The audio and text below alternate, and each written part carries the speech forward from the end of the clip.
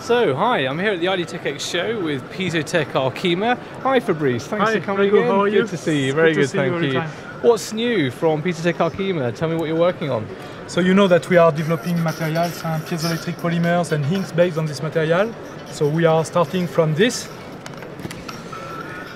In fact, okay, from the powder. So Arkema is mainly a material supplier, so we make polymers. And from the polymer we make inks. These inks can be used by different technologies: screen printing, slot dye, aerosol jet, inkjet.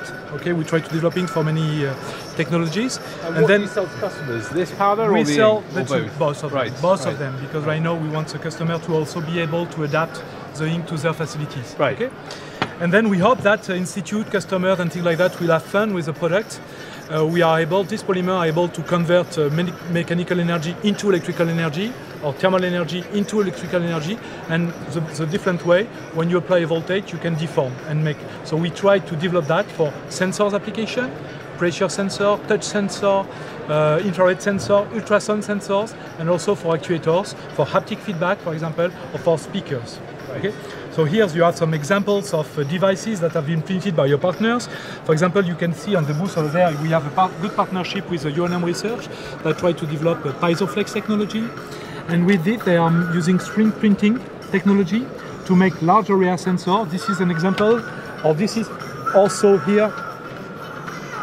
You have an example of an array of sensors that they printed in mass production with a partner, which is Anplas. Okay, so this is monitoring not just on-off, but pressure to some degree as well. Yeah. So it can be used for pressure. For example, PiezoFlex, you will see they have a demo where they use it inside the floor to make pass detection and many things in the floor. Okay, we have a collaboration also with Arjo Wiggins paper. Okay, to show that we can put our material and print them directly on paper to make, for example, touch sensor on papers. Right.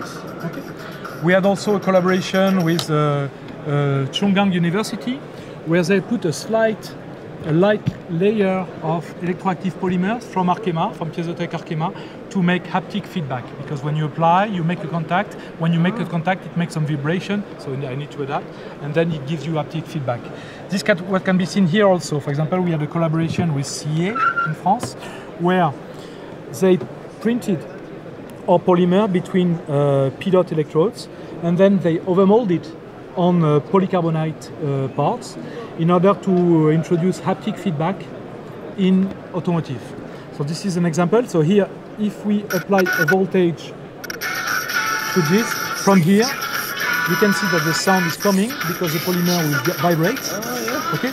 Then you have a sound coming back, and then if you apply your finger, you will feel an haptic feedback.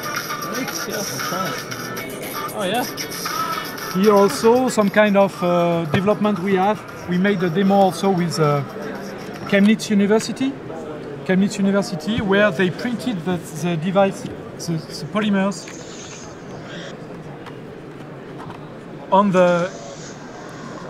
between the paper, and that you see when it works, the sound is coming from the paper. Yeah. Because the speaker is printed between two parts of papers.